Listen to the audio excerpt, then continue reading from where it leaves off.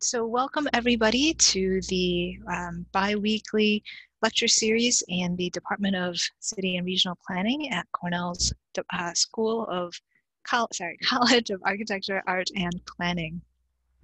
Before we get started, I would like to do the land recognition, and today I would like to invite someone who's not me to do this. Is there anybody who would like to volunteer to do the land recognition today?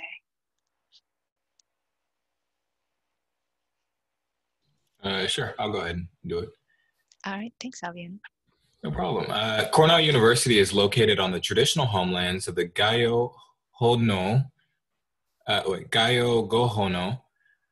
Cayuga Nation. The Gayo-Gohono are members of the Haudenosaunee Confederacy, an alliance of 6 sovereign nations with a historic and contemporary presence on this land. The Confederacy precedes the establishment of Cornell University, New York State, in the United States of America. We acknowledge the painful history of the Gayo-Gohono dispossession and honor the ongoing connection of the Gayo-Gohono people, past and present, to these lands and waters. Thanks so much, Aviana. All right, for the remainder of our semester's worth of lecture series, we have, you'll notice that there is no talk next Friday because it is the annual academic planning conference and many of the faculty and students will be occupied with that. However, the next week we will continue with the research seminar series with a talk by Professors Eric Chu and Rachel Besner-Kerr, both who are lead authors on the IPCC reports about climate change. So I'll be engaging in a conversation about that. And there was a talk for the research seminar that had been scheduled, if you'll remember, for September 25th that we had to cancel, given that the speaker was very much affected by the wildfires in California. That has now been rescheduled for December 2nd, which is a Tuesday. It will actually take place at 5 p.m. Eastern Standard Time. I recognize that that time may not work for many of you. We will be recording it, and I hope that many of you will be able to attend live or be able to watch the recording of that talk. All right, and without further ado, I'd like to turn it over to Dr. Suzanne Charles, who will be introducing our guests, and then at the end, we will, after the presentation, we will have Q&A with our guest. The whole thing will run until about 11:45, so that those of you who wish to attend the other talk on Indigenous design and low-tech technologies will be able to do so without missing too much of the other one. Suzanne? Thank you, Linda. So today our speaker is Leslie Wu. Leslie is a respected leader with over 25 years of experience building sustainable communities and shaping urban growth in Canada's fastest growing urban region, Greater Toronto.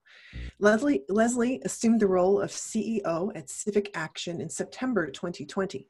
CivicAction is a premier civic engagement organization that convenes established and rising leaders from all sectors, backgrounds, and experiences.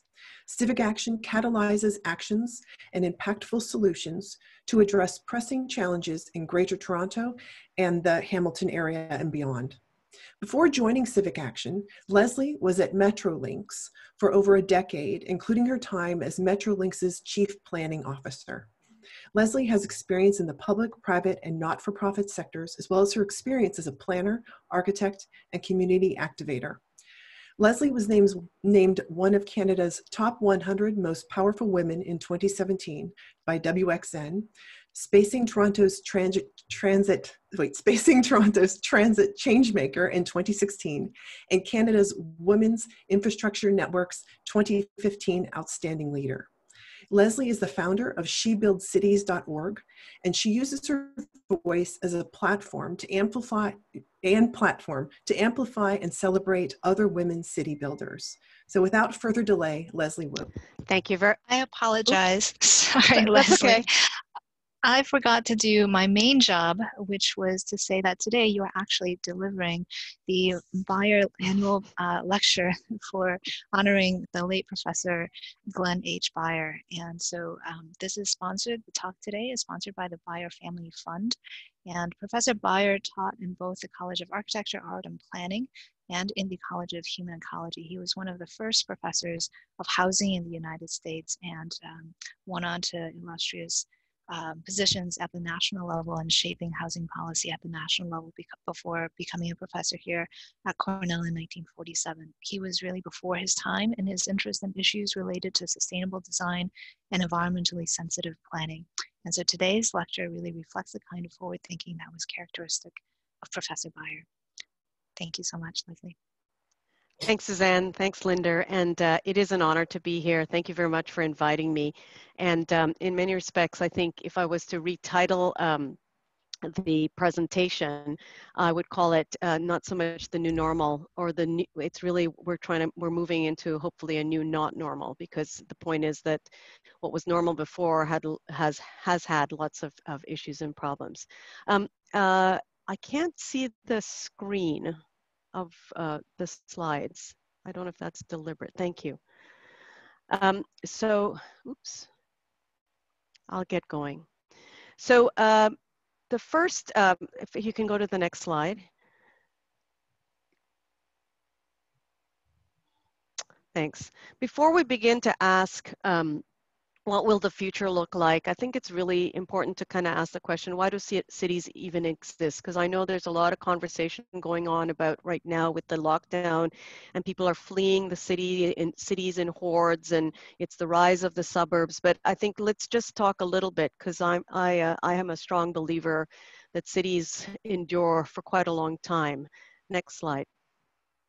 There's been points in the recent time where there's been conversations about the fact that technology itself will no longer warrant the importance of having urbanization continue, and that cities and the notion of the clustering of all what cities represent will be diminished or diluted by technology. But that's been proven not to be true. Next.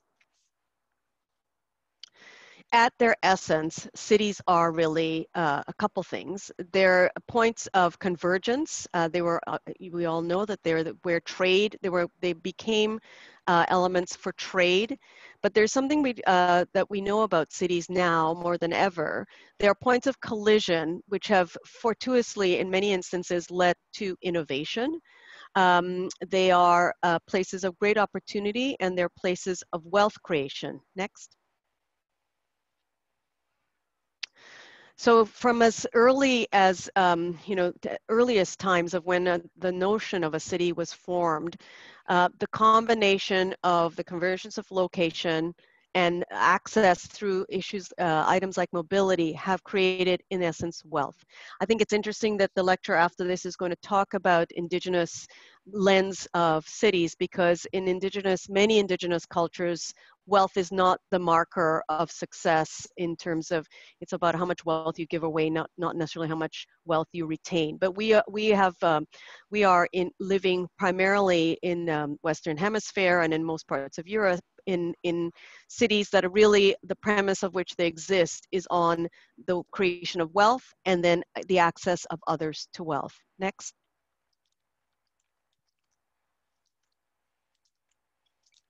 So that takes me to Toronto, which is where I'm sitting in right now. I live right in the downtown, right near where the city, or actually with the origins of the city. It's a St. Lawrence Market, where the original founding of the port that was Toronto, and what has now become one of the fastest growing in Canada. Just even prior to the pandemic, Toronto laid claim to the fact that it had the most number of cranes, 120 something cranes in the downtown core, this incredible increase in the number of multifamily residential spaces, and a thriving commercial. There was a huge return to the downtown for commercial real estate, and as such, has, interestingly enough, up until now, I would say, has continued to see that growth and interest in downtown living. Yes, you can go to the next slide. So so a little bit about myself. This is my family photo. This was taken a couple of years ago.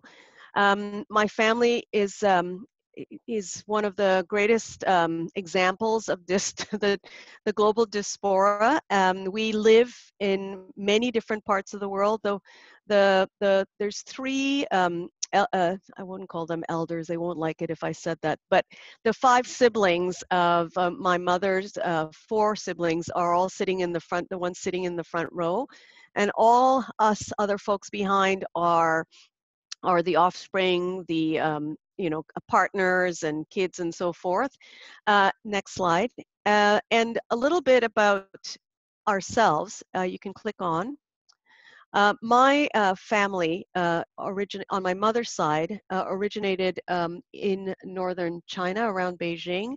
They migrated to the Caribbean in Trinidad, which is where I grew up, when slavery was abolished, and came to the Caribbean as indentured laborers. On my father's side, his father came to the Caribbean during the Cultural Revolution.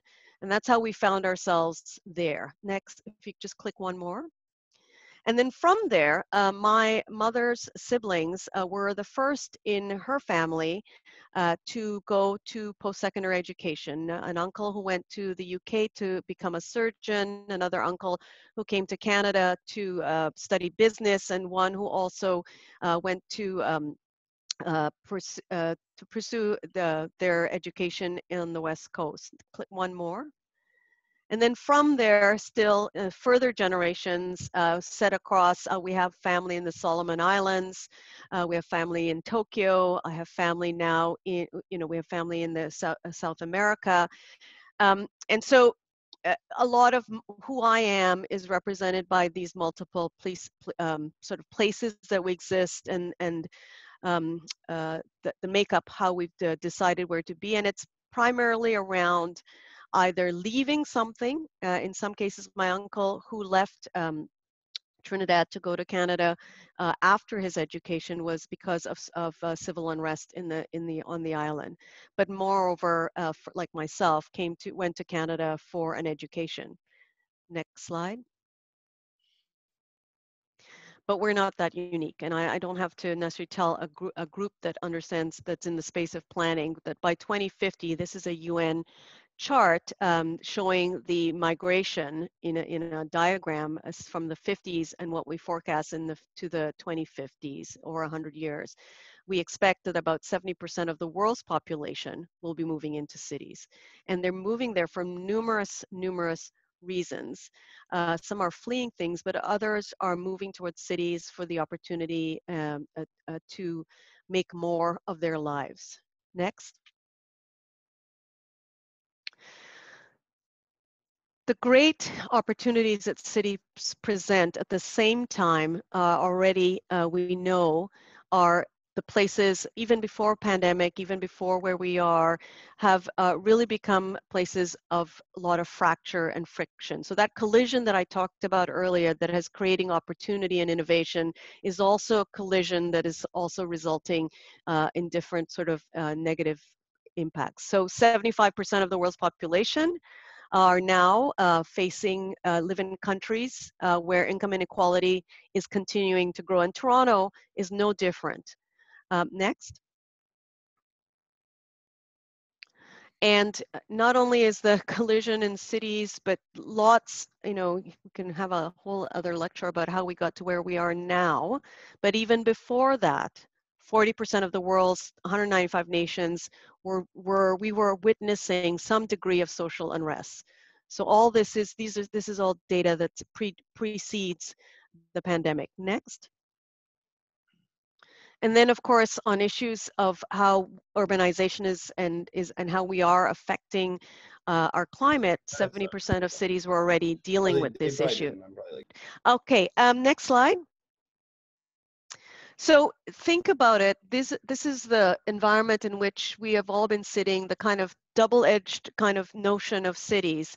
And at the same time, as all this is happening, we experience what I refer to as 3 dramatic seismic shifts that has now compounded everything that preceded where we were in terms of the strengths and the kind of challenges in many major cities. One, the awakening to the deep pain and centuries of issues of racism that we saw arose in the U.S., but just the ripples that it has had across the rest of the world. So it's not only, it's an interesting, and I'll talk about racism in Canada for a bit, but so that's one. I think that has been a seismic shift, a good shift in the sense that it is creating a critical mass around the issue. The second is in terms of, we were already sliding into an economic decline before COVID hit. And so there's this huge anxiety around how we're going to accelerate our ability to come out and recover economically. I just wrote an op-ed in the Toronto Star newspaper that came out this morning. You know, the City of Toronto is facing a $1.5 billion deficit or shortfall that it will have to cover this year. And this is, it's compound, it was already in a not at the greatest state, but now overly compounded by both the economy and having to pay attention to COVID. And that brings it to the third major shift, which is an interesting shift. It's like someone removed the velvet curtain that was sitting on top a really ugly, ugly set. The lockdown has been, has affected different parts of society disproportionately, and things that were there before, all those things I talked about before, are now laid bare in front of all of us, forcing society to really come to terms with these big crevices in our social makeup. Next. So the turbulence is been difficult on so many fronts. People have lost jobs. There are growing challenges around mental health. There is, you know, governments trying to understand how they deal with not only the pandemic, but all the subconsequential aspects that have coming with it. But I think that it creates a huge opportunity, if not now, then when, to address some of these underlying and persistent gnarly problems that cities have been facing for so long. And this, at essence, is where my choice to move, and I'm only 2 weeks in this role at CivicAction, to move from my job as head of planning and development at Metrolinx, the Regional Transportation Authority, to an organization that I've known for quite some time, that is focused on catalyzing engagement towards more inclusive cities. Next. Oops, went too far. So one of the things in my career that I've been very involved with has been bringing consensus around different sectors, different levels of government, around ways forward to solve issues and problems. They've primarily been in the physical environment, so whether or not it was the work I did to bring the development industry together with different levels of government on setting in place a growth management plan to curb sprawl in the Greater Golden Horseshoe here, or whether it was getting elected representatives to agree upon a transportation plan that would address comprehensively the need to expand public transit and the importance of that as part of our economy and a more sustainable and healthy future. All of them were always, the foundational piece of it was an understanding by those who had to be part of the solution that there was common purpose. And I have many, many examples of bringing people together, the importance of everyone hearing different perspectives, and the transformative nature that has, those conversations have, in enabling us to move forward. So in my mind, and the work that is at hand ahead, because the problems that we are facing now are systemic, cannot be solved by one level of government, cannot be solved by one sector, cannot be approached as a sector-only solution.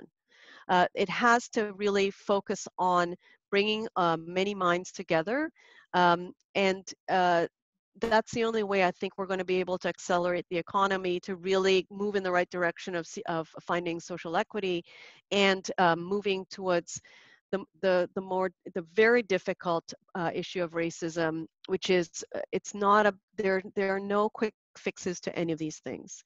And in many respects, some of the solutions that we can address on issues of social equity can help address racism. The issues on economic recovery can address racism, and all the way around that circle. And I'll talk about how I see that explicitly. Next.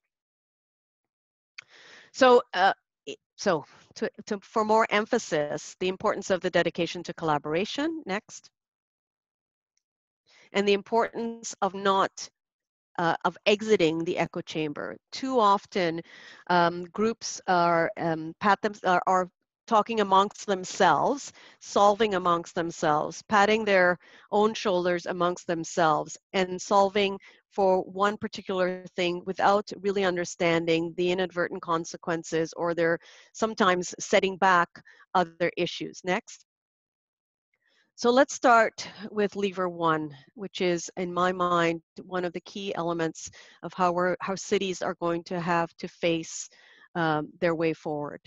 And there's a quote here that I'll repeat again, which is around Jane Jacobs, and this is to the essence of why it's important to think about cities as being more inclusive ecosystems. Next. Let's start with kind of what I would call, access. If we think about it in the physical notion of access, how you physically get around. So I've spent the last 12 years focusing very much on how to address issues of mobility. And it has, despite the fact we started in 2008 with a plan, it was called the Big Move. It was a very comprehensive, it required members of different levels of government to agree, and it led to significant investments at the first, because of its consensus, because it had not only elected representatives, it had the business sector involved, the environmental community, labor, were all in support of the plan. It was able to garner investment from government, first starting with a 9.6 billion, and by the time I left the organization this year, we were up to a $60 billion investment in public transit, unheard of in the history. But it required an ongoing relationship building and thinking about things comprehensively, in other words, putting people at the center of mobility, not machines, and also ensuring that we were focused on choice. And so that as much as having more transit and more subway expansions and LRTs were important, it's equally important to look at the fare systems and the governance of them and how they were going to work. So taking a more systemic approach. Next. The result really, and what drove our ability to sustain this investment and attention to access was by delivering ongoing results and being able to expand the opportunity and constantly listening and attuning and being agile about what were the needs, not only from a business standpoint of those that drive revenue, but also those that actually improve quality of life and improve environmental situation. And so what has now happened, and over those 12 years of that, 13 years of that organization, what we were building in essence was public trust on the ability to do the right thing, because we have a plan and we were more or less sticking to it through all the ins and outs of political and electoral cycles, that we recognized that we were focused on the people who are moving, not only the ones that were our direct customers, because we have 11 transit authorities in transit agencies and transit operators in the region. And so ensuring that their voice was actually part, and we were ensuring to support each other in the way we were working. But we were also being able to show demonstrable progress in the work we were doing. So at the moment that the lockdown happened, and the moment that everything that fell, some would say fell apart, but fell into place with COVID, we were on a trajectory of expanding public transit by 30% in a 3-year period in the amount of service. From the first month into the second month of COVID, we lost 90%. The organization lost 90% of its ridership. So huge economic decline. And the organization took huge efforts then to start putting in all kinds of practices to, on cleanliness and sanitation and spacing and markings in the stations. And the biggest barrier that has happened, and up until now, because I think they've built back about 30% of the ridership is what we're back at, so no longer 10%, which is good. It's an issue of public trust. And so that has now been the biggest barrier to helping those, especially right now, those who need to move around are in essential services. They are the most reliant on that. Next. Shelter. So I think one of the interesting things around affordability of housing and the access to shelter, even before COVID hit, and even before we were addressing the issues of racism, because there's racism within the housing system and access to shelter. There was the city was facing a bit of an affordable housing crisis. And two things that I would say when the lockdown hit have begun to happen. One, with fewer people in the downtown area, the issue of homelessness was now becoming much more visible. For those that were able to go downtown, it's not necessarily that we had more homeless people, possibly yes, but now they were, I know a lot of my colleagues who were going into the office periodically would say, how come there's so many more homeless people all of a sudden? And it was like, they were always there. You just couldn't see them because there were so many people walking by them. And the second thing, this comment about the rise of the fact that, this exodus to more affordable housing in the suburbs and outside, well, that has been happening. In many respects, I like to think of it more as the rise of the region. We are a multi-centered region. Toronto, of course, is the largest hub, but we have large, so medium-sized cities, Mississauga, Brampton, Hamilton, that at the time of COVID were actually on the rise in terms of their ability to attract jobs and be less of bedroom communities. And this is actually now enabling them to do more. Next. Finally, on the issue of the physical access, a whole new lens around public space. Basically, the City of Toronto, it became very, very clear we don't have enough open space in the urban areas. When people had to leave all those dense condominiums, and especially those that, the value now of the dollar value of a condominium with a balcony just, went out the roof. But even people having to go to parks and then maintain their distance and crowded, it became very, very clear. And now there's a whole larger effort, and it is the one thing that has accelerated, the introduction of bike lanes and the reutilization of spaces that primarily were not, this isn't that space that we're looking at there under the expressway was already there, but now even more utilized. And so now the city is looking at other spaces, underutilized spaces. The growth and reuse of laneways, communities now, transforming their laneways into semi-public spaces for small communities. So that has been a dramatic shift as well, which I think will continue to be more permanent. Next. And then finally, the biggest and sort of largest, and I probably won't do it justice, is about access to jobs. And even before, the ability of young people, people of color, racialized people, their ability and the barriers that they were facing, just when you think about the pipeline of access into jobs, that was not well set. It became even more difficult. And I'll give you my small example. We have a partnership with LinkedIn where we work with young people, racialized youth, on helping them gain access and have a better profile in terms of their CVs and how their presence on the LinkedIn platform. When the lockdown hit, so there's I think we have something like 800 young people we're working with. 80% of them had challenges and issues. And why was it? Not because, well, it was primarily because they were using public libraries as the mechanism to have access to a laptop, a computer, or the internet. Because in their home situation or wherever they were, there was no internet, or they didn't have the bandwidth, or the one computer, if there was a computer in the home, was being used either for their siblings for schooling, or their parent was using it for work, and they didn't have the capacity to do others. So there's a lot of things now that are become exaggerated. We're working now with the Toronto Public Library system to see how we can help them in their efforts to kind of find ways to better reduce that digital divide.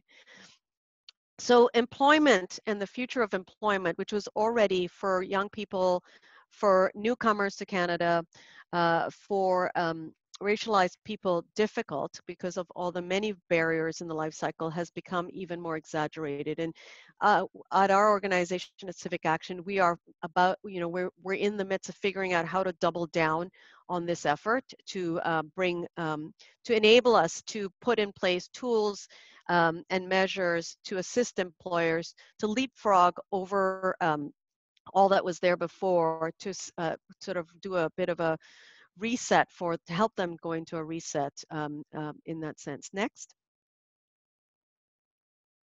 So yes, I think these are the two programs that I've been talking about. One is on the employer side, helping employers. We have an AI tool. We're working with employers to remove barriers to entry, simple things like job descriptions, and then with the youth. Next. So the second value lever I'll talk about is inclusive leadership. Next. And next. And so Toronto in particular has a great history of its ability to be activists in decision making. We are this, we were the community was very much up in arms back in the 60s. We avoided a lot of the blockbusting that happened in the US because we had citizens step up and prevent, and were effective through their activism and in government to be able to stop things. And so we're really good at stopping things. You might have heard how we were so diligently stopped work down on the waterfront working with Dan Doctoroff on oh my goodness, the name is going to escape me now, not smart cities. But next. But I think we've evolved as an as a city and a culture to have embraced new innovative measures about how to include others and better representation in decision making. This is a photograph of our residents reference panel that was part of doing the planning exercise when I was at Metrolinx on the 2041 plan for the region. The model is based on, and it's very much, I thank Peter McLeod and Mass LLB for their work. It's based on the idea that if you could create what we refer to as a surrogate replica of what the region looks like, by age, by demographic, by education level, by geography, you could actually begin to have a more comprehensive understanding of a conversation of the challenges that we're facing in the future. In this case, it was the future of transportation, to think about how you engage others. So this is one method on top of many others. Next. But even more so, I think when the pandemic hit at CivicAction, we immediately reached out to all civic leaders, and we have a very diverse network. There were 300 who joined us for a forum asking the question, we are sitting here now, what is it that we should be paying attention to? And by that time, everything was virtual. So we were now beginning to do virtual breakout groups, and how do we, the equivalent of the sticky tabs and post-it notes on issues, and how do you have conversations in and around? And this group has now created a bit of a task force. They came up with a range of specific topic areas. Interestingly enough, one of the spaces that was identified was about how we were going to continue to build public trust in our public agencies and in decision makers and the systems that are there now. And so that's one way that I think, and one area where it's really important that off the bat, it's not relegated to certain few to make to understand where the solutions are going to come from. Next. Another area that we have been in the last 11 years actually advancing is our diversity fellowship program. Every year, and for the last 11 years, we've been bringing in a group of rising leaders, young people who have expressed a commitment or are able to articulate a commitment to engage in civic decision making and being part of civil society, and equipping them with the tools to know how to participate and how to be a stronger voice and leader. And we refer to it as our Civic MBA, because we focus very much on their leadership skills. We help them understand how public decisions are made, what the structures are. So it's agnostic about issue, but they bring passionate desire and expertise in certain issues, and then we help them network both amongst themselves, but we give them an opportunity to meet with existing and established leaders in the areas that they're interested in. We offer the opportunity for each of them over the course of the year. They're mentored. It's a very high touch kind of process in which to make sure that they're mentored with someone that we feel is able to meet both their needs. And with the overall agenda for the fellowship at the end of the year, you're able to enable yourself to know how you're going to affect change. And we've been successful through this program. The graduates of our fellowship program have gone on to be elected members of parliament, city councillors, CEOs on social enterprises, very effective leaders within private sector organizations, because they come from private, not-for-profit, and the public sector. Next.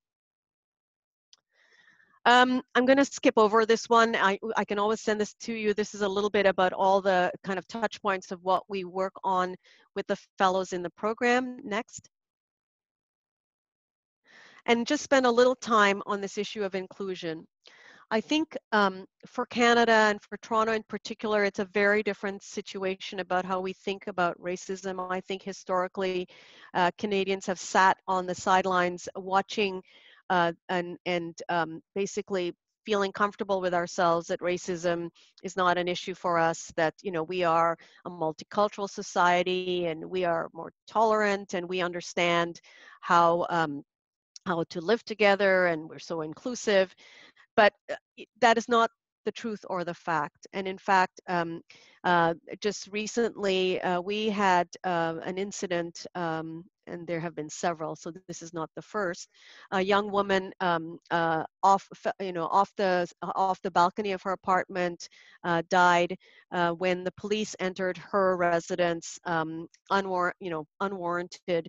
And it really, around the time that the incident with George Floyd was happening, it really exposed a number of issues. Our private sector community has made a call to big business.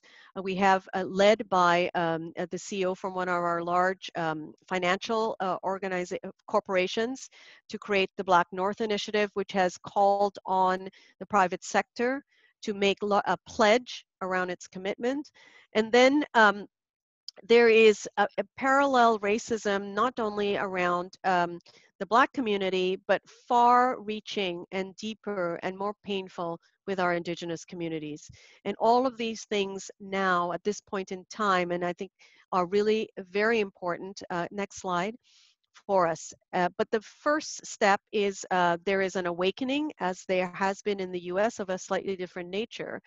But this little chart is some research we've just recently done with BCG, where at the time that we did it, which was just around the spring, frankly, and using existing secondary research.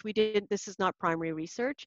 83% of Black Canadians say they believe Black people are treated unfairly, and by converse, nearly half Canadians believe that discrimination against Black is no longer a problem. So I think part of what we are now putting our mind to, we've collected a lot of data to sort of ensure to the Canadian population and Toronto populations and the leaders in our community that in fact we do have a major issue at hand. Next, and it's systemic. We have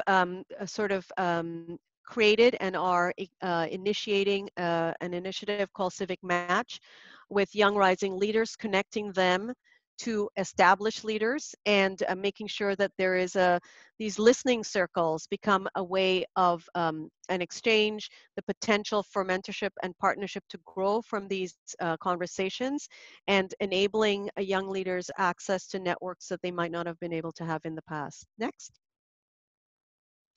So I'm towards the end of what I have to share with you, and really what this points to when we think about what is beyond this turbulent time that we're in is really the fact that we are going to need new models, new ways of developing solutions to address these urban issues. Next.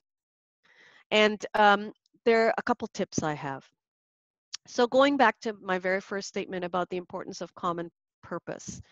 Common purpose is really the foundation upon which these systemic issues are going to need to be solved. It is going to require many perspectives and everyone to be able to see themselves in the way forward. That is so it's the counterpoint of it's not about, we can't exclude, we have to make sure there's a way for everyone. That common purpose becomes the guiding vision or the North Star, that the ways and means to how we get to it may vary, and they may differ, and the paths for everyone may be different, and how the private sector moves forward. But if we all agree the outcome we're trying to get to in terms of healing the cities to a better future, then that's a really important step. It'll be very important because this is a marathon, not a sprint, what we're going to go through right now. And so it'll be important to celebrate early wins, no matter how small. And the importance of listening and learning before acting is never been more important. I think, as soon as a crisis rose, people have moved to act, and which is great. But what we want to guard against is what I refer to as random acts of kindness. Next slide. So what got us here won't get us there, and nobody can do it alone. Next slide. So universality. This is my second tip about anyone thinking or in the city building space. We need to figure out how to put the most vulnerable that face the most barriers as the litmus test for our decision making. Because in many respects, if we solve for those issues, we solve for many more. And we need to be thinking not only how we solve for today, but how what we're doing is kind of on the right track to what subsequent generations are going to face. And finally, oftentimes we make decisions that create efficiencies that are sometimes at the price of effectiveness. And what I mean by that is we create a solution for an immediate problem, and then we think, okay, we've solved it, so we'll just do it times 100. And it's not every time does that work. And not only that, when you become so comfortable with your success and you become so efficient and the results are so well established, you kind of pat yourself on the shoulder and you don't ever re-examine its applicability in other places. And I've seen that where successful organizations, their customer satisfaction is off the charts, and so they just sit back. And then they kind of replicate.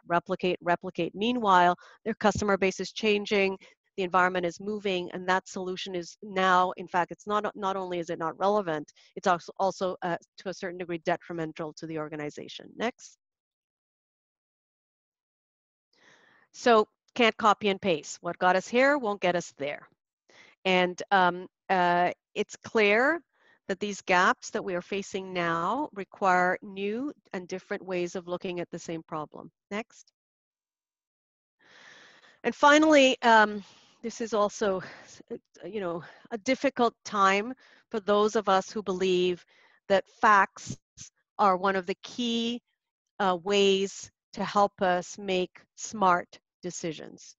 And the twisting of facts and the decline of the place and the notion that someone can have an expertise, and that is a valid thing, is very much in question. And so, as a bit of a policy wonk and a believer that facts and information are one of the most impactful ways to ensure that we guide ourselves well.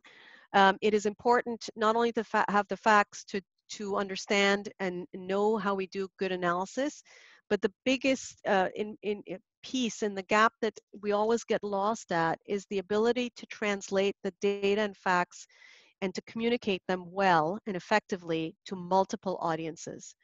And I think in a convincing way. And I think the other thing is often ensuring that we have good discipline around not just quantitative data, but qualitative data, and making sure that we acknowledge that things like oral history are as valuable as spreadsheets, testimonials, and personal stories, that they are facts. They are lived experiences. They are part of what enables us to make good decisions. And then I think as well, continuing to understand how technology and automation can be tools to assist us in this way forward, but continuing to also remember they're not the end in itself, and they are means. Next. And then I guess my final tip, which is not a tip, is the glass half full. It is so my career has been actually constantly driven by my belief that, in my positive belief, that there are ways out of every gnarly, wicked problem. And in fact, if anything, turbulence creates great opportunity. It basically moves existing systems and structure into disarray, which gives you the opportunity to rebuild in new ways. And so whether you are a half full or a full, it is an important part, at least in my profession and my career it has been, as your ability to continue in what sometimes seems like overwhelming and untenable problems, because systemic problems, which are urban problems, are not for the faint of heart.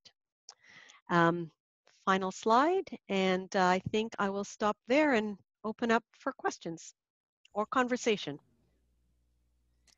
Thanks so much, Leslie, for that wonderful talk. I invite everyone to turn on your videos if you're so comfortable doing so, because now we're going to engage in conversation with one another, and it would be nice to see, nice for Leslie also to see your faces when she's talking with you. Leslie, I had a question to start off, and I think Suzanne does also.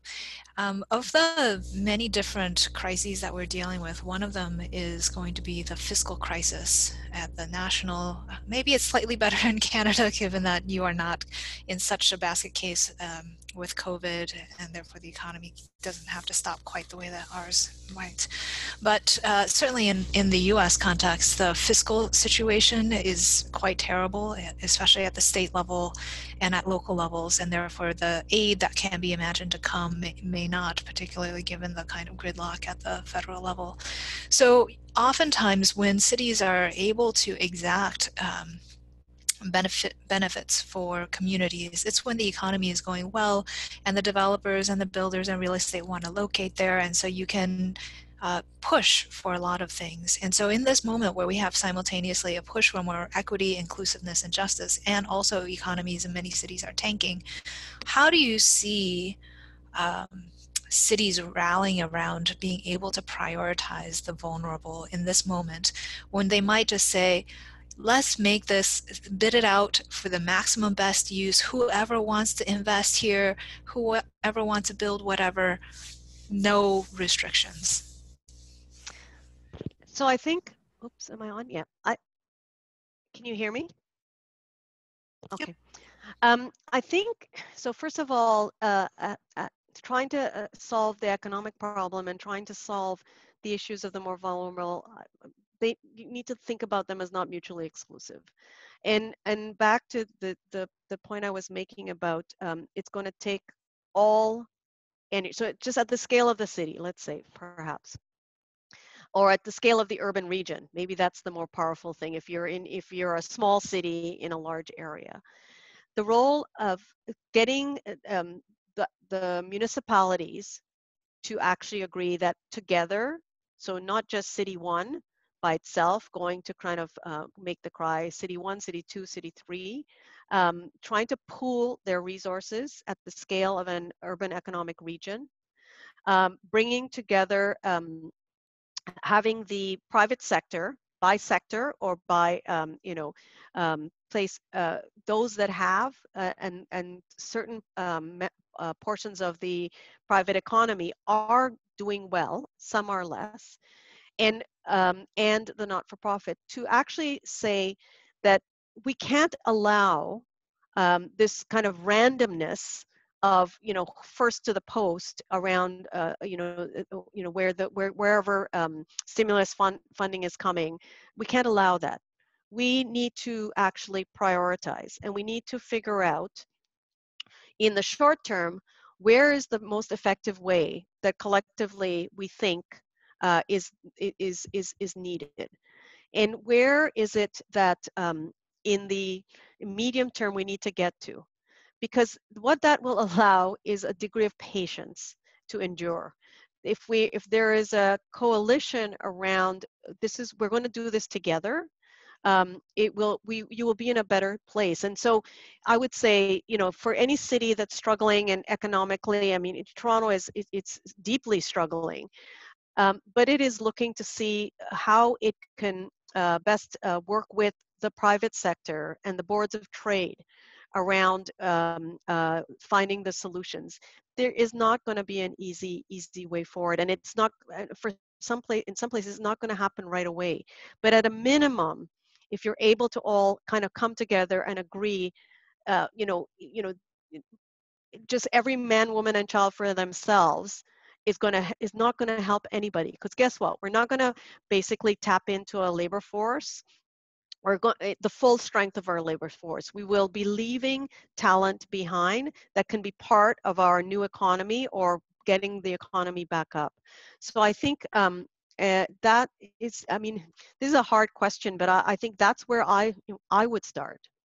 Bringing on, how can we, everyone look at each other in the eyeball to eyeball? Do you really think that if you solve your problem, it's everything else is going to go away? It won't. So hopefully that helped. I don't know.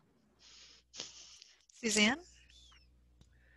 Yeah, Leslie, thank you again for your talk. I wanted to draw upon your long career as Chief Planning Officer at Metrolinx and also the incredible amount of investment that's been made in public transportation in the Toronto area and the complexities to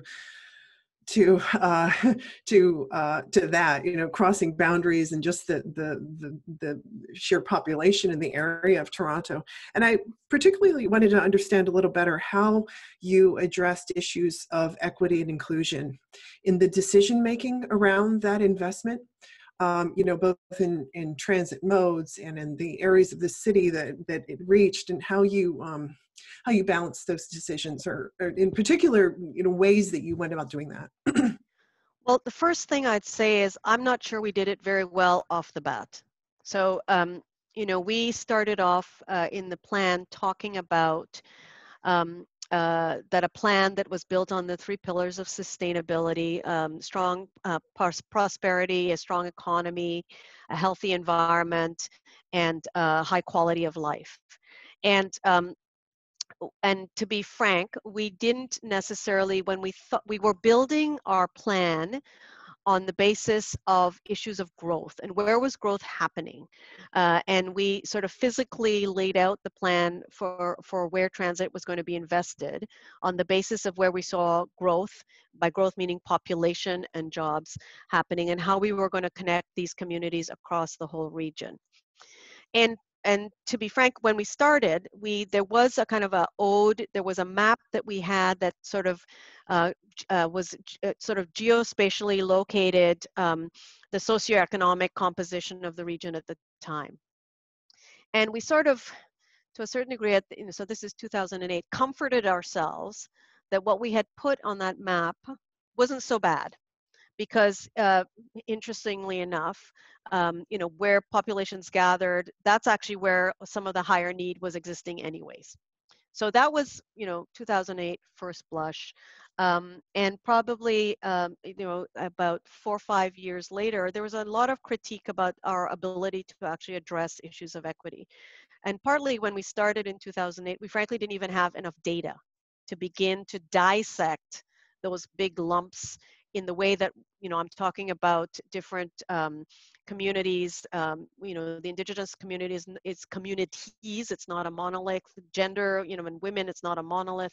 And so we have a lot more now and a heightened ability to do that. So when we went to the 2041 plan, which was the next generation of the plan, there was a larger attention to issues of equity. And where we started to focus was sort of fine-tuning the plan itself in terms of where the investments were happening. Some were already committed, so and on their way, so those held. We were looking, and there were two places where we made some modification.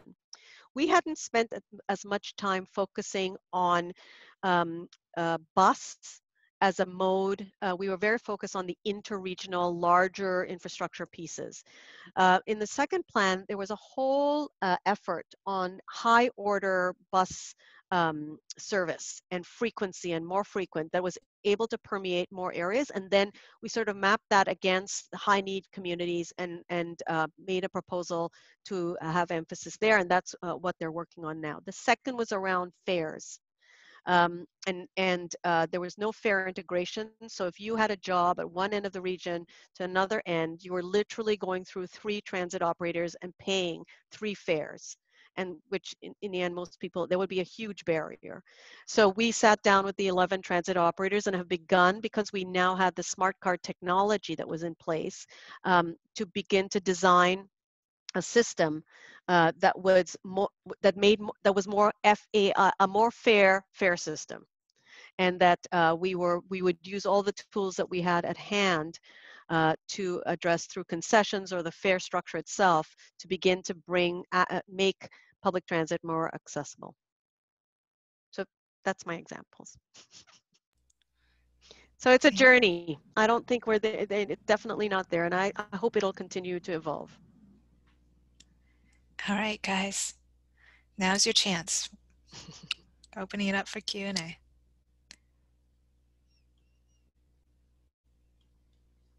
Well, and I'll ask another one, since while we're waiting for the students. Leslie, I'm randomly calling on people. Oh no, that's in my back pocket. They're being shy today. It's a cold first day, kind of winter feeling. But Leslie, I have another question for you. So I'll just mention the first time I encountered Leslie was she was a judge for the ULI Hines competition when our team in 2018 won the whole thing.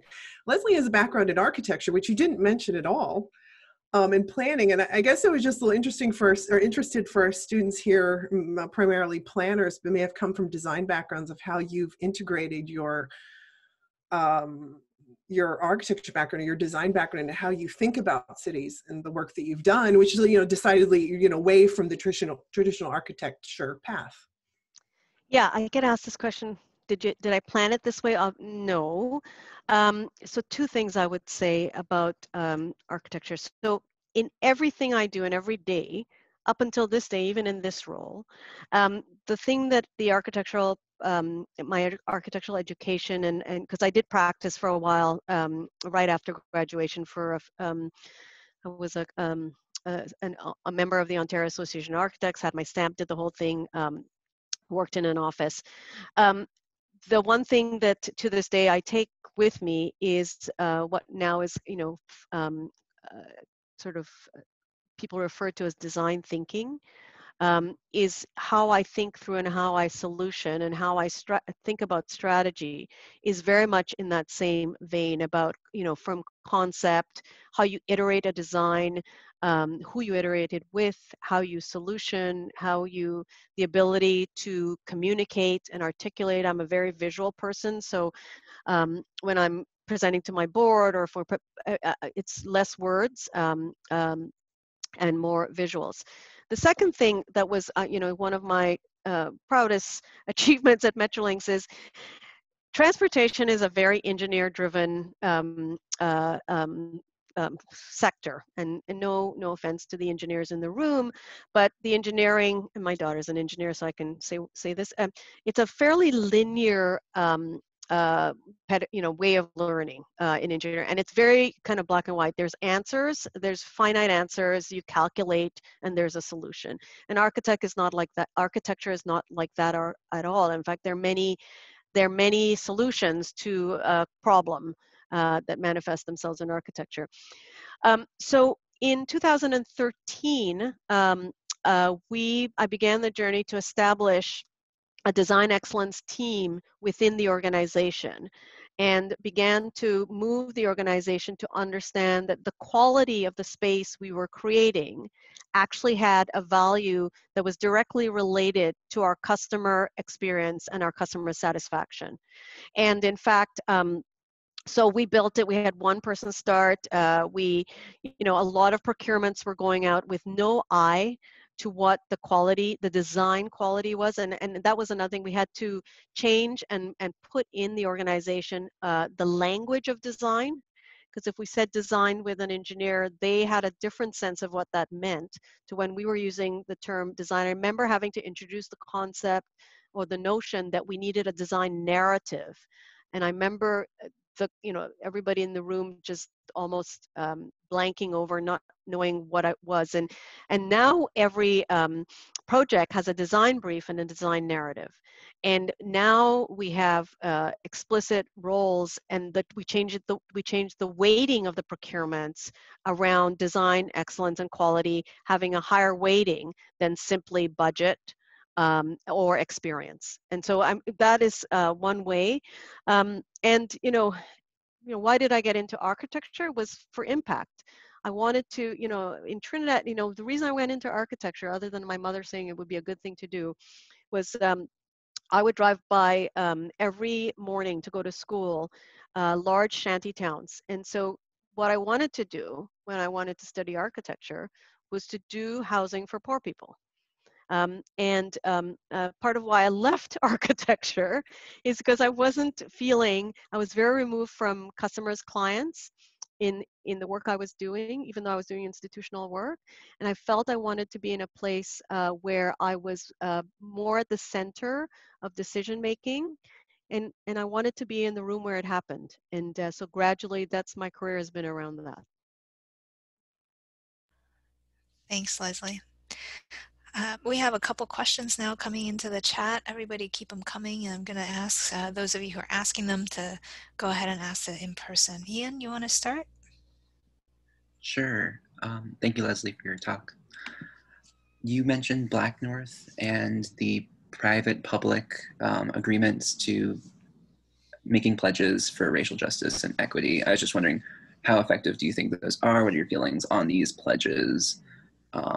This week, we've been studying community economic development in our planning class, and we actually had a professor from the University of Toronto come and speak to us about different approaches that cities take: localist, transformative, or extractive. And in terms of that type of relationship, since Toronto is a booming town, it sounds like, with all the cranes happening in the center, do you think pledges are enough? No, pledges are not enough. It's sort of like, we should have a one Black person on the executive committee. It's not enough. That being said, it's an important step forward. The most important thing is the accountability. So I think what Black North is doing is is important. They are taking a great approach. The proof will be in the pudding in terms of the ability of the organizations who have signed the pledge. Our organization has signed that pledge to follow through, and to follow through with real action, and not just check boxes. So a pledge is a good start. It's not, but it should not be your final step. Payne, you want to ask your question? Yes, thank you, Linda. I was going to ask about regarding the Ferris Near Transit project. I love transit, and that's definitely something I want to be studying in my time at Cornell. And you were talking about how the Ferris originally, if somebody had to go across town, that would be 3 different transit companies in Ferris. I come from the DC area where we already have that integration. And if you are going across the region, you can pay a solid price. So I was wondering, how were those companies receptive? Did they find it kind of challenging for them, not economically efficient, or what were their thoughts on it? So I think that the interesting thing about Ferris is, so maybe step back. So all these transit operators came into being at different times. They are all primarily run by their city councils. So they're either like a commission, and so they have these independent decision making. And historically, so over time, some are newer, some are older, they've just made independent decisions all the way through. And so the fact that they're not integrated is one of the biggest challenges. But the thing that has been the difficulty when we were bringing them together, in order to solve the issue of fair integration, when you have these many players with existing sort of balance sheets of how they're operating, and by the way, most transit, smaller transit operators, their return on the fare box is between 30 and 40% normally. So there's a great subsidy coming from the municipality. When you move to whether it's a fare by zone, fare by distance, however you move to it, there's a recalibration when you take this comprehensive approach that happens. And the first reaction from any operator is, okay, well, if I'm going to lose money, who's going to offset? So you need to tell me off the bat how we're going to make this work financially. And one of the biggest challenges to the point of common purpose, the first thing we had to get to with all those groups is, okay, if we put aside the how we're going to figure this out financially, do we all agree that it will be better for the customer who doesn't actually care when he crosses a boundary, just need to get from A to B, that it will be better for us all in all in the long run? And then once people said that, then it was, okay, well, let's try to work on what would be the solution, and then figure out how we're going to, because if we go together as a cabal to any level of government, to anywhere, that we all agree this is what would be better, then we can figure out how we together can figure out how to deal with the issues of the subsidy and offsets and pooling the money or not pooling the money. And because that has been over and above, should it all the different analysis that you have to do of deciding which is better, which is worse, how you deal with concessions, all that stuff. That has been consistently the issue. And when things get a little rough, that's what people fall back on. Well, I don't have enough money. And then we have to remind them, okay, the common purpose and the reason we want to do it is, and then we can keep going. But that's been always the ongoing challenge. Because they're accountable not to a regional transportation authority, they're accountable to they have a different governance structure, which is another one of the issues. Petrus? Yeah, hi Leslie. Thanks for talking this morning. So interestingly, I just moved over from Toronto to Cornell this year. So thank you for the great work that you've done for the city of Toronto. I was just wondering, what are some of the considerations that Metrolinx has taken into place when it comes to addressing the current fiscal deficit that is likely to happen with the transportation systems? I mean, I know that the TTC and the GO systems are already not operating at a profit, even in a pre-COVID situation.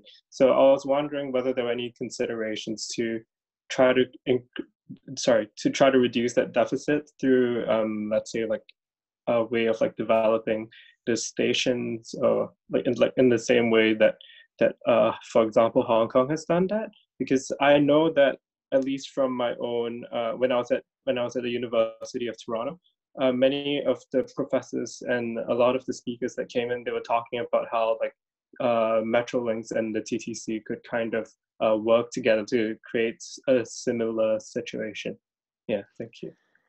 So first of all, I'm going to preface what I'm saying by saying I'm no longer at Metrolinx, so I can't speak to what is current, because I left there at the end of August. But I will say that, you know, the organization has over the last 3 to 4 years been undergoing a whole kind of what I would call examination of effectiveness. They've gone to a number of ways to kind of streamline their processes, improve their ability to deliver service, which by virtue of that actually makes them well set up for sort of being right-sized for the situation. Now, not losing 90% of your ridership is a dramatic situation, and you know, it's not even clear if so it'll be very difficult for the organization to come out of this themselves alone.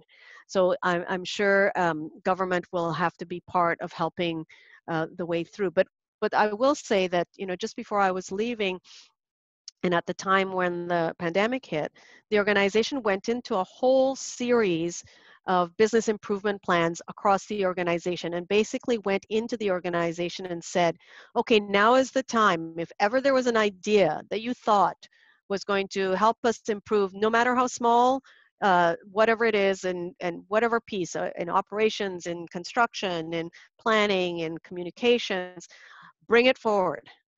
And it actually became an opportunity that, you know, to help everyone, and to help the budget, and to help figure out. So everyone became far more vested in ensuring that.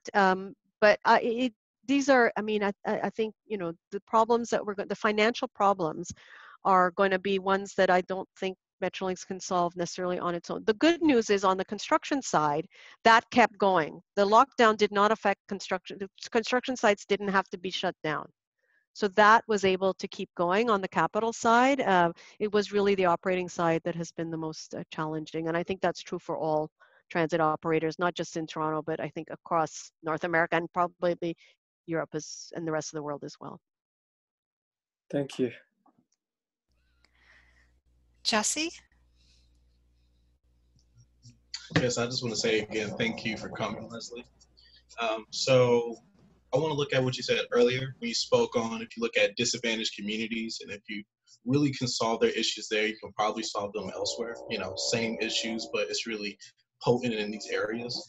Well, I wanted to know how you felt about smart cities. I know you brought it up earlier, but I really want to see how it works with inequality, job opportunities, and overall livelihood of those people.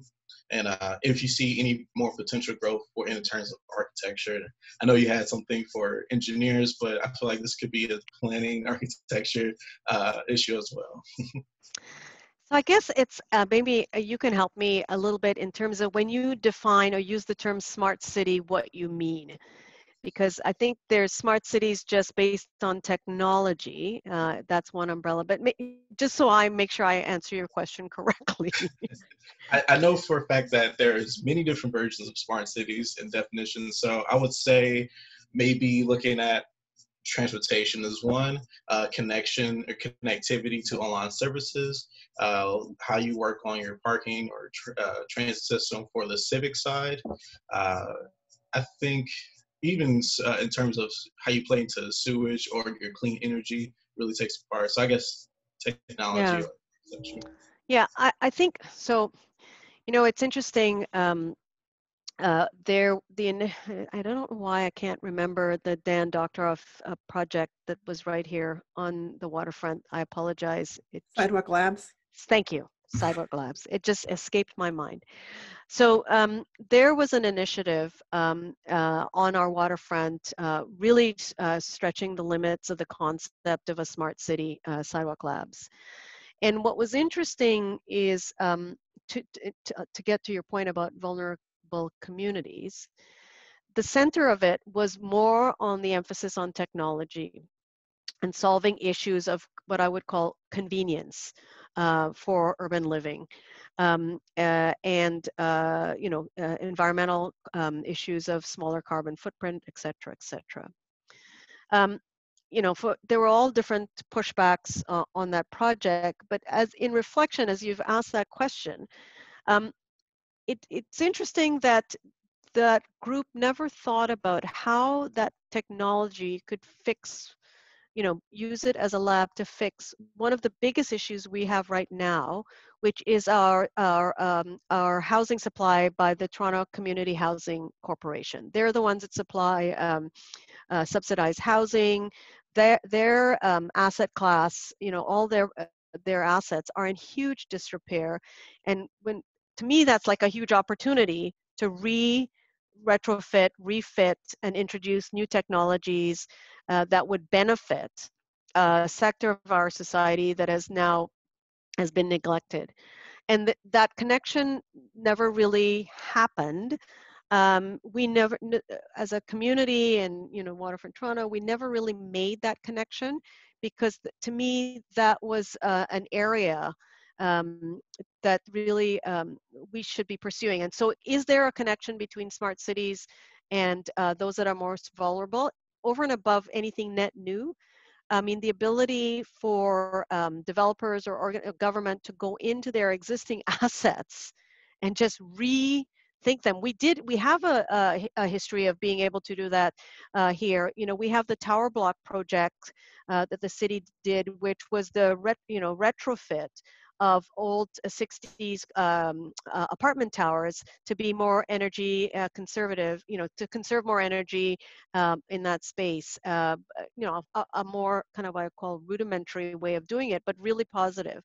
So, back to my original tip, if the vulnerable communities are at the front and center of where you're thinking that you're solving for, no matter what you're doing, you're trying to not only think about how you apply that solution to what you have right in front of you, but its ability to actually address the broader issue. So yes, but it requires a mindset that recognizes that actually the purpose of doing the smart city is not only for what the developers would call your core market, but you actually have the ability to utilize the technology and the expertise to address other parts of the community and the society of which you are part. And it's linked to private sector's need to really acknowledge from a social, corporate social responsibility standpoint, the multiple applications of what they're delivering. Thank you. Yadi? Hi, Leslie. Thank you for your wonderful presentation. And I'm sorry I can't open my camera. It's a technical things. So it's okay. I'm wondering how economic development and equity engage each others, because sometimes there are contradiction between equity and economic. One thing is some people may think the inequity lead to difference, and the difference will intensify the circulation of capital.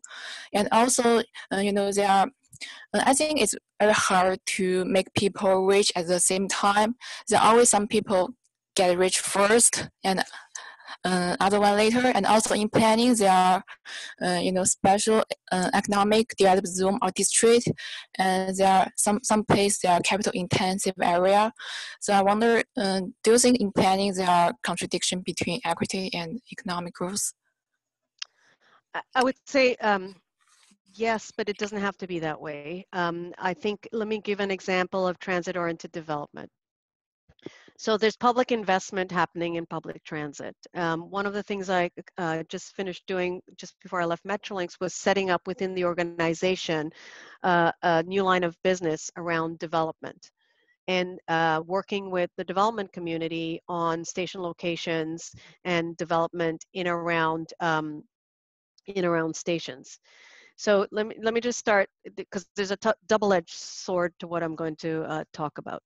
So in thinking about what kind of partnerships and what value the organization wanted to extract out of the public investment through development and in partnerships with developers, we made sure to talk about value extraction. And value can come in many different ways. It can come in cash. It could come in subsidies for affordable housing. It could come in open space. And so we wanted, so we looked at transit-oriented development in that way, about how we could derive from the already public investment and partnering with the private investment, because the private sector would themselves be investing it well, to net come out ahead for everybody in that sense. So that's underway. You know, there'll be varying degrees of success in that. It requires collaboration with the municipalities if we're going to have inclusionary zoning, if the city is going to set up policies around minimum number or percentage of affordable housing units, as they do in London. Transport for London does that. To your point about this kind of disparity, the challenge that we would have to guard against and need to guard against is the more that transit-oriented development, actually, back to this notion of cities create wealth. It creates value as well for those around. So not only is it the properties around. So this is where we get into land value capture.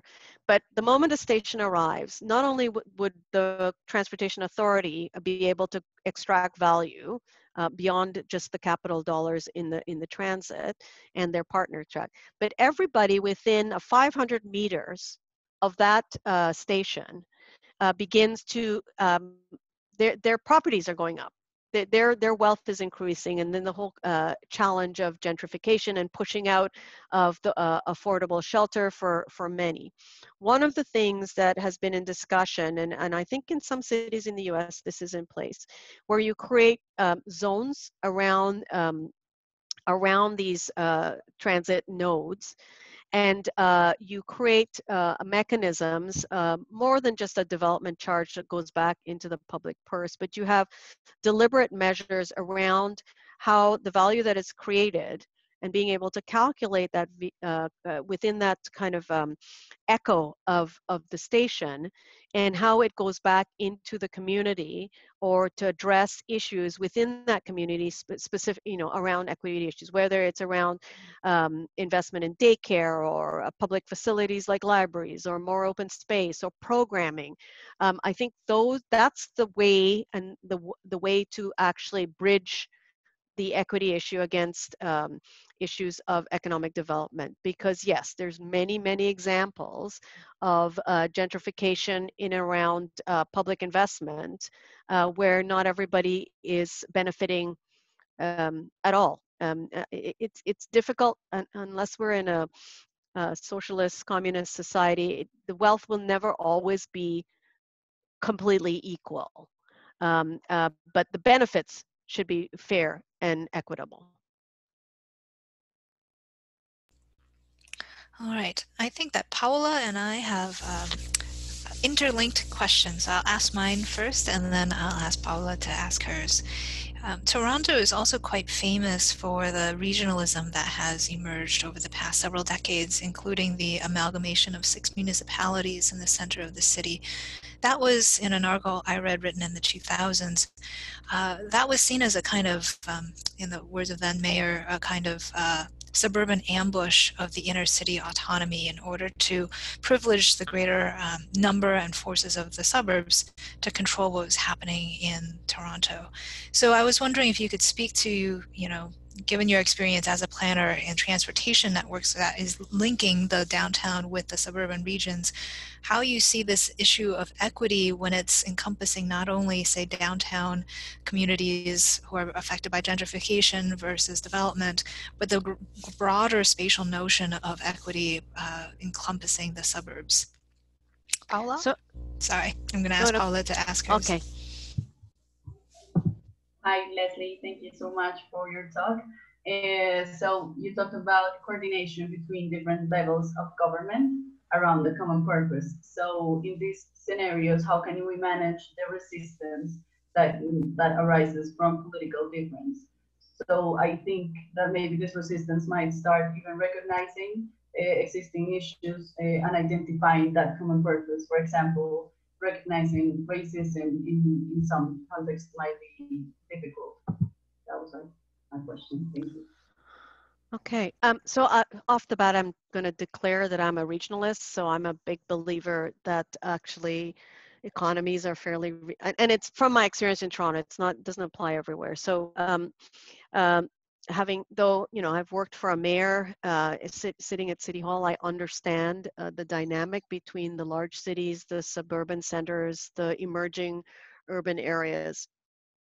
But to kind of get to the question, so I'm going to try and make sure that I got Linda, is it you're asking, how is it that that lens can kind of move forward? So I kind of lost track of your first question. The first question. Do you mind just the short version of the first question? I apologize. I don't know if I have a very clear question, so you're right to ask. I guess I'm trying to ask how you see, you know, your conversation is a lot about equity and transportation, and how does a spatial and political differences between the suburbs, the exurbs, and the downtown play into that notion of equity and fairness? So maybe I can answer the question by giving a little bit of a story. You know, how did we get, I don't know, there were like 7 mayors, 2 regional chairs, you know, including the mayor of Toronto, who, you know, Toronto is like, you know, the gorilla in the room all the time. How did we get them to agree that there was one way forward? Okay. So, you know, money is a great motivator. And what what all those leaders realized, and this was around infrastructure at the time, they were all going to, you know, the Ontario government or the national government, all, you know, making the case for why their municipality should get whatever pot of money was there for their project. And smartly enough, through an organization, because the Association of Municipalities of Ontario and the Federation of Canadian Municipalities, they were also meeting and sharing with each other and acknowledging that basically they were competing with each other, right? They were competing for a finite amount of money that they needed to address a whole range of issues, infrastructure, social services, all that stuff. And they were, a few of them sort of were smart enough, well, I shouldn't call them smart, you know, they realized, and it was, you know, it's more leadership than smarts, to be frank, that we would be better if we actually all ourselves agree on what it should be, and with the acknowledgement that not all of us will be first in line, but the commitment that the whole piece that we're putting forward would be committed to, then it's okay.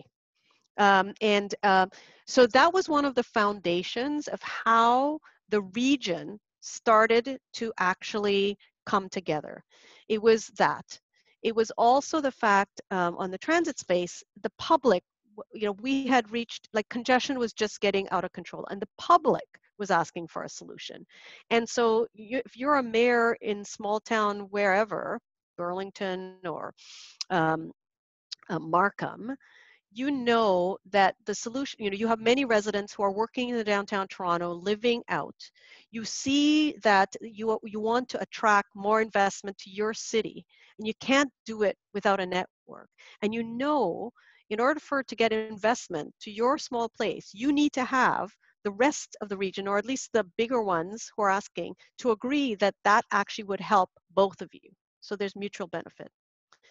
A lot of those things were the foundation of how to get the leadership in our region to come together. And then over time, as they continue to have these conversations around gridlock, around issues of the environment, and, you know, of course, the environment is a whole ecosystem, and you can't, you know, everything's connected to everything. And so you do something in the northern part of the region, it's immediately impacting down on the waterfront. They began to really appreciate their interconnectivity as an economy, as an ecosystem, as a social system. that now, you know, and I have this little diagram I do about, you know, in the past, there was this binary travel pattern from the downtown to the outside, from the out. As the region has grown, that map doesn't look radial, it's like a web. And people are living, working, playing all across the region. And I think those leaders recognized that the degree of interdependence. So while Toronto was the biggest city, you know, think about it like a body. It's the heart, and you can't do without it. At the same time, all the little artery cities around realized, that Toronto realized that it actually, because supply chains were not always in the downtown Toronto, that people that are working in downtown were not, they didn't only live in Toronto, and that this interdependence help them realize that guess what, we are a region. We may not have acknowledged that, and that was the foundation of getting to where we got on a number of things. Amalgamation, if I could take it back to, because there was a question about amalgamation, which was a subset. It was actually 7 cities that were, by decree of the provincial government, forced to amalgamate. Met with a lot more resistance because it didn't have that plateau of we're going to talk about why this is beneficial. Now, you know, in fact, truth and in fact, would any of those 7 mayors ever agreed that they were better off together? Possibly not. So that was, you know, collaboration and cooperation and consensus doesn't work every single time, and then someone has to sometimes come in and push, and then that's where you see a much more resistance happening. But I don't know if any of you have worked in large organizations. I've worked in places where we've done organizational transformations, and the successful ones are the ones where the staff and the whole organization believes the change and transformation is necessary for us to move forward. The ones that never happen, where there's resistance and you can't get that org chart to work as the CEO, is the ones where nobody actually understands why you would even need to change anything or believe there's a reason for the change. And I think, you know, that fundamentally speaks to how and why a region can be more successful or not. And a lot of it is about this concept of leadership and an appreciation for and hearing firsthand from each other, and empathy to what each other is doing, and trying to find a way forward for mutual success. I don't know if I answered the second question now that I'm finished blathering on here. Paula, did I get Paula? Yeah, like my question was exactly about like political differences, but I guess yes. yeah. Okay, all right. So did that help? Yep. Yeah, thank you. Thank you. Are there any other questions that the audience would like to ask?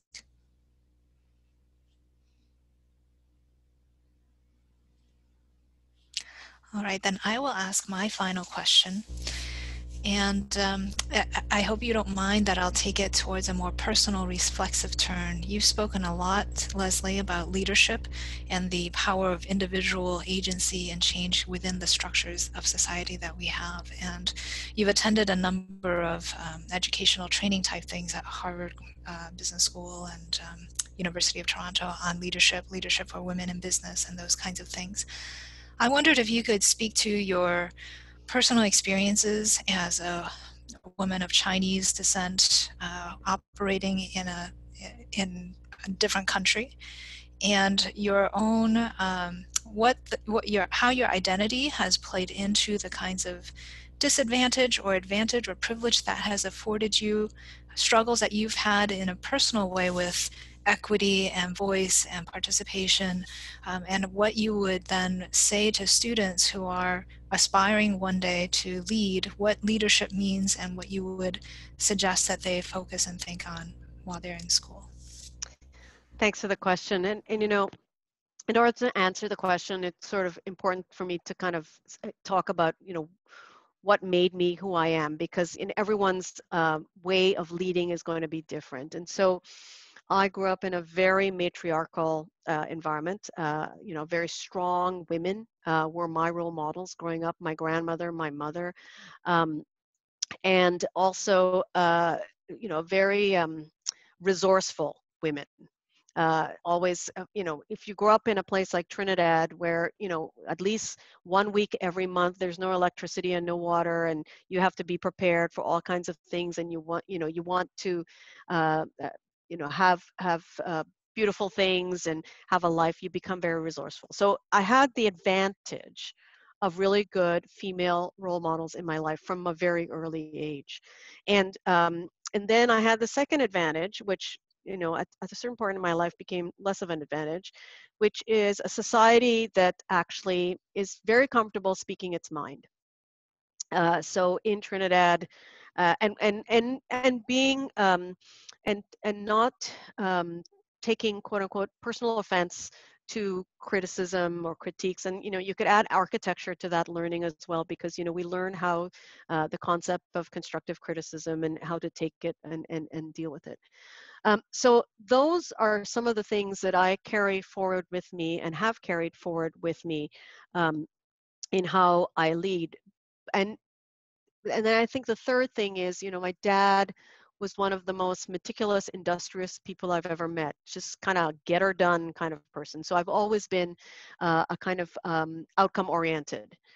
And but when I left Trinidad to come to Canada to study, it was it was my first seismic shock, culturally, climate-wise, and it was my first test of my own resilience and an understanding of myself. I wrote about this recently in a little blog, in my blog. So Trinidad is a British colony. We study Cambridge O and A levels. My entire life, I was of the belief that I was a good subject of the Queen, spoke her mother tongue, and I arrived here at the University of Waterloo, and I had to repeat everything I said. It was my accent was now what had been part of my most useful tool in communicating and dealing with issues, was now a barrier for me. And I did what I'm not, in tears to my mother called, and she said, you know how to speak Spanish and French, just learn Canadian. I paid for your fees, you're not coming back, because I was like, I got to come home. So I immediately adopted Canadian as my second language, and I began to speak the way I speak now. And I basically, only now in reflection, I realized I did what many refer to as code switching. So I gave up part of who I am and to a certain degree to be able to fit in. And I think in hindsight, a lot of what I have been doing up until say about 10 years ago is code switching, trying to adapt and adjust to be able to navigate sometimes a lot of things that were unknown to me, unknown climate, unknown culture, and my ability to bring my true authentic self back to the table has been enabled only really when I began to realize how to build my own self-awareness. So I was fortunate to receive a fellowship for the International Women's Forum, which enabled me to do a lot of these programs, which helped me do two things: get a lot more data to understand the biases that women have to that women encounter, and in particular intersectional women like myself in the workplace, and the stats and the data to help me. I talked about Canadians coming to terms with the fact that there is racism, to help me understand that actually I've been navigating this way, very focused on my outcomes and my projects, but with the times where I'm not doing as well is because I'm facing barriers, and that I have to now acknowledge and overcome. And so that self-awareness helped me actually trying to solution myself and figure out how is it that I can still be myself, lead in the environment, and be more conscious and deliberate about how I do it. I think up until then I was probably doing it in a more intuitive way. And so self-awareness has been one of the key drivers of my ability to really be a more effective leader. The second thing I would say is the moment I moved from thinking about what my my project, my outcome, to actually thinking that the outcome is actually a means to enable others to grow. And so that is when I moved to more of a coaching mentality about my work. And also always when I began to think more about sort of middle in my career about what is going to be my legacy, what am I going to leave behind, what, and the what then led to not just what project, but how am I going to pay it forward, so to speak, of the benefits that I've been able to achieve and what I have learned to enable others to do the same or better. And so my commitment to always leaving things better than the way I found it, expecting, and I always used to say, expecting that one day I will be working for the people who worked for me, has been part of the shift in my ability to improve my leadership. And it's a work in progress. I'm constantly doing it. I think the other thing it enabled me to do, and it's been so fulfilling, and part of why I moved from Metrolinx to CivicAction, is to then sort of spend a lot of time with, particularly with young women, young professional women, and learning from them and them learning from me, spotlighting them and sponsoring them insofar as enabling them to have it through introductions or ways that, to have to move up in their careers. That has been a really satisfying role as a leader for me. That is, it's not just about the KPIs or the outcomes or the balance sheet of your output in an office or a workplace. It is all these other pieces that and people that you're able to bring along with you or to nurture and to grow. That's the other balance sheet that I now pay a lot more attention to. Is that kind of, did I touch on all these things? I mean, I also have the benefit of personal advisory board. So it's a group of other women in different industries who are my trusted circle. And you know, back to my example, you can't do it alone. I can't be the leader I am by myself. Eventually I own it. I own my own career, but I have learned how to ask for help. I have learned how to say no a lot better. I've learned, it's interesting, as I don't know if this is just women or just, I'm not sure what it is, but it wasn't until after that IW fellowship that was the first time ever. I mean, I've been through a whole career. I had my own business. I had worked in, for ministers and stuff. It was the first time after that fellowship, was the first time I ever went to my boss and said, this is the salary I deserve. I never had the ability to think that I actually should ask. I just assumed that I would be rewarded and that it was a meritocracy. And if I worked really, really hard, everyone would see how great I am and I would be rewarded as anybody else who was doing equal to what I was. And I realized that actually it didn't work like that, unfortunately. So, all these things help you move in a direction. And yeah, it's still moving.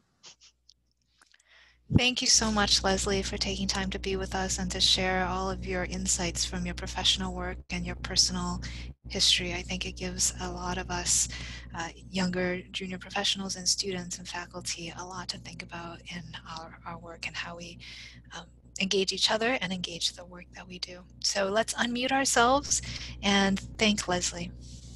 Thank you. Thank Awesome. you. Thank you so much. Thank you, Leslie. Thank you. Thank you. And thank you for the opportunity. Thank Really you. enjoyed it. Thank you. Thank you. Take care. Bye. Bye-bye.